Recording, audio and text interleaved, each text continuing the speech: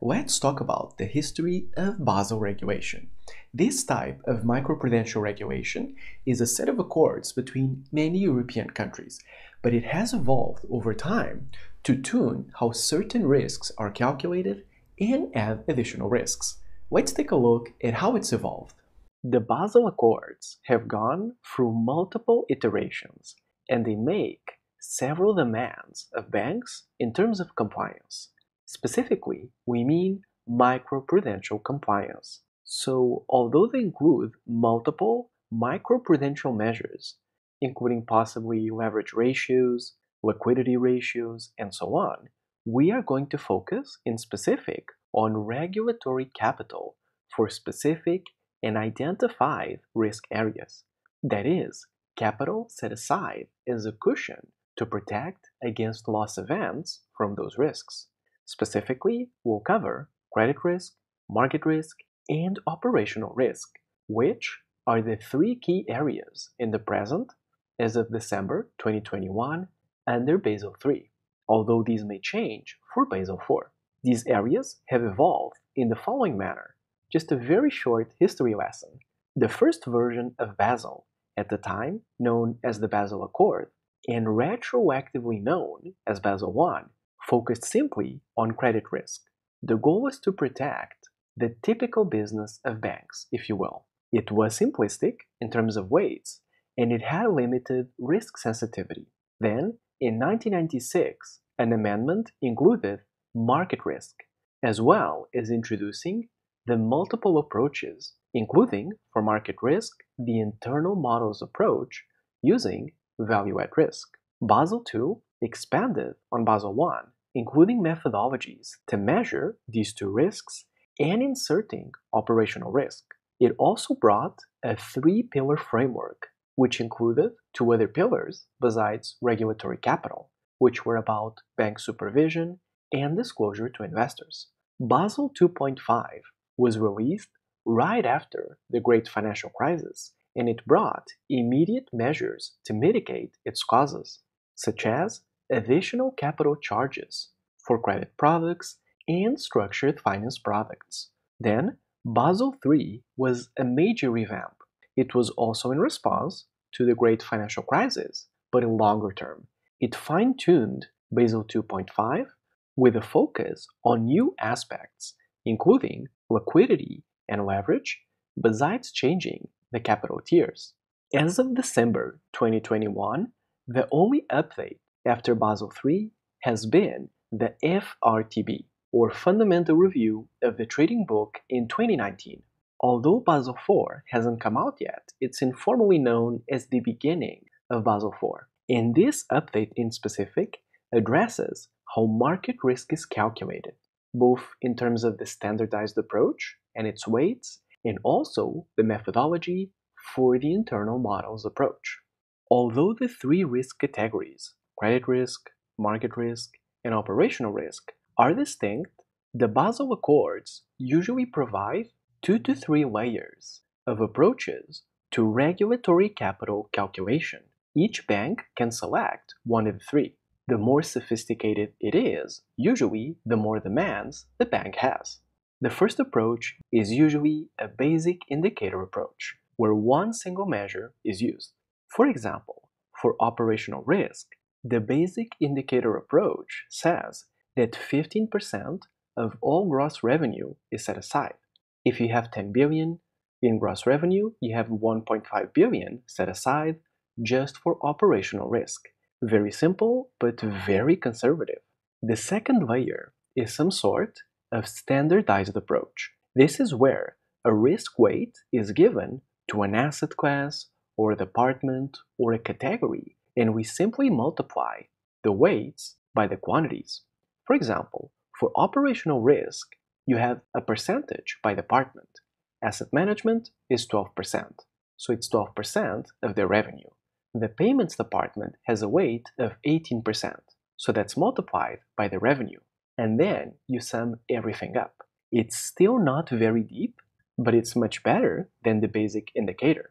And finally, we always have some kind of internal model approach. That is, where the bank develops an internal model or internal data to estimate their regulatory capital.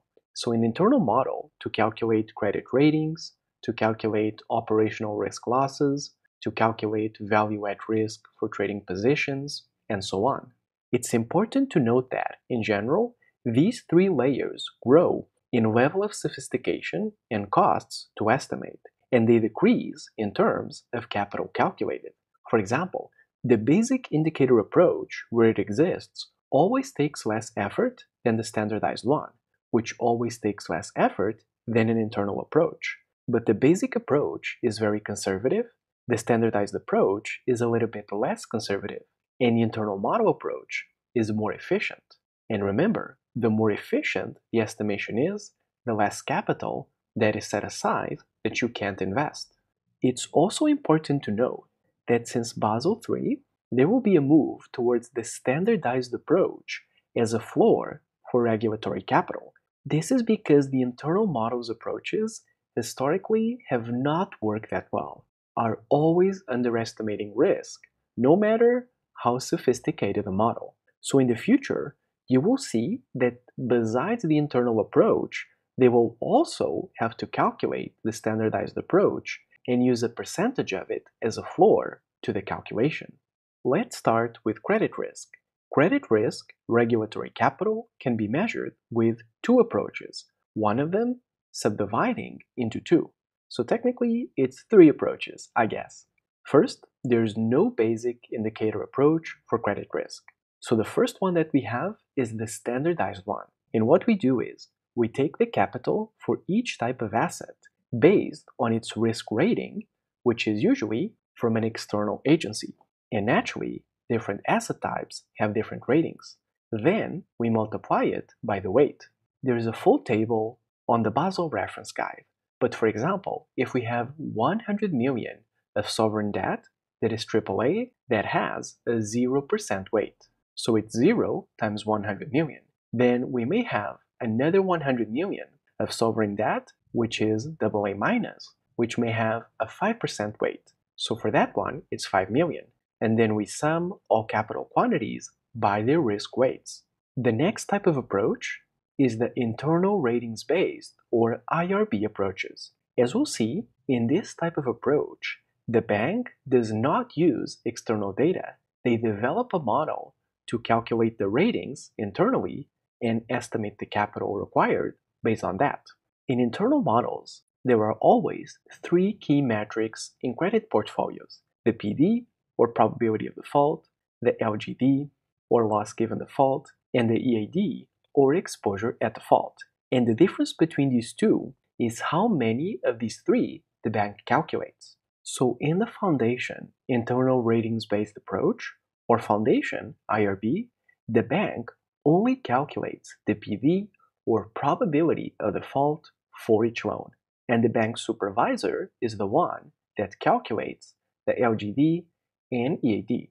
In the advanced IRB approach, the bank simply calculates all three. Naturally, this requires more data and a very solid model. Market risk can be estimated by two approaches. There's no basic indicator approach for market risk either. Then we have the standardized approach. It's very similar to the standardized approach for credit risk. We have different asset types with different weights, and then we multiply each asset capital by the risk weight, and we add everything up. That's it. And there's a table for these asset types as well. Maybe you have 100 million in a specific portfolio with a 5% risk weight, so that's 5 million. Maybe you have another 100 million in a riskier portfolio with a 30% weight, and that's 30 million, and so on. And you add everything up. It's important to note that banks that have already implemented the fundamental review of the trading book post-Basel III have to use a more complicated system. It is still a sum of different weights for different asset types, but now there are different weights and more complex ones. In this case, there is a sum of three different risk charges for each asset type. There is a base risk charge, which includes delta risk, vega risk, and curvature risk, then a default risk charge for credit sensitivity, and then a residual risk add-on. Then we have the internal models approach. In this approach, we don't use weights on a table. We actually develop an internal model to calculate, usually, value at risk. But different versions of Basel use different methods. What I mean is, if the bank has not implemented Basel III, they must use a 99% confidence level value at risk over 10 days. That's it. If they are after Basel III, but before the fundamental review of the trading book, then they use a stressed VAR measure, which has been introduced. In this case, they calculate the usual value at risk, but also another version in parallel that instead of using their historical data, uses 1 year of very stressed market data, and we calculate that stressed VAR. It's kind of a worst case VAR, and regulators will want to see both. If the bank has implemented the fundamental review of the trading book, it becomes a little bit more complex. They fully replace the 99% VAR with a 97.5 expected shortfall, also known as conditional value at risk, which is exactly the same as the 99% VAR within the confidence interval, but it also calculates extreme loss events outside that interval. But also, the bank has to calculate it for 5 liquidity intervals, that is, 5 different timeframes, and also both for the total portfolio, but also for each individual trading desk. Operational risk regulatory capital can be estimated using one of 3 methods. The first is the basic indicator approach. In this case, it's simply a percentage of the bank's total gross income. 15% is of Basel III, but it may change. So if the bank has earned 100 billion in gross income, the regulatory capital for this risk is 15 billion. Simple, but very high. Then we have a standardized approach, analogous to the 2 previous categories. We have specific weights, but in this case, instead of for specific assets, we have them for specific departments. For example, asset management is 12%. So if you have 100 billion of revenue for that department, it's 12 billion for that department. Payments is 18%. So if you have another 100 billion of revenue in that department, it's 18 billion for that department. And just like with the other standardized approaches, the total, it's the sum of the capital numbers multiplied by their risk weights. Out of curiosity, for these 2, the gross revenue is not the current one, but the average of the gross revenue for the last 3 years. And then we have the advanced measurement approach. In this case, the bank draws from its own operational risk-loss events, and it uses internally generated models to calculate their operational risk capital requirements. They predict using historical data, which will be the operational losses. Out of curiosity, the internal models approaches for the 3 risk categories have had inconsistent results on a bank-by-bank basis. But the advanced measurement approach for operational risk is the worst of all of them. Bank supervisors, over time, have not been able to find banks that reach similar capital levels for similar departments in business lines at all, anywhere in the world. So this is the worst offender in terms of models. As mentioned, for all of these risk areas, the more sophisticated the methodology is to estimate risk, the higher the requirements are for the bank. So if you want to use the basic indicator approach, there are no requirements. If you want to use the standardized one, you need basic systems in place, you need a risk management function, and so on. And if you want to use internal models approaches, you need a very high level of sophistication in model design, risk management controls, and so on. And additionally, the higher the level of supervisory scrutiny placed upon the bank. So I'm not just saying that you need a risk management function or model validation. I'm saying that supervisors are going to actively come and gauge these. And if they're not satisfied, you're not authorized to use that approach. And additionally, any bank that uses an internal model approach, so the third of the 3 for any category and that underestimates real risk losses. In other words, the model doesn't work, either because it's bad or because the bank is cutting corners on purpose, may be sanctioned, including being forced to adopt a simpler approach. So the supervisor may force the bank to stop using an internal model and go back to a standardized one. It's also interesting here to note that supervisors allow banks to use a mixture of standardized and internal if the models are only good for specific things. For example, let's say that a bank, in terms of operational risk, has a model that's very good at predicting risk, but only for asset management. The regulators usually allow the bank to use the internal models approach or advanced measurement approach, using the correct name, just for the asset management department and to use the standardized approach for everything else. Supervisors allow this and even promote it if the bank's internal models only work for certain departments or asset categories. And additionally, the move since Basel III and projected towards Basel IV is towards discouraging internal models approaches. This is because the Basel Committee has come to the sad conclusion that internal models are usually not working.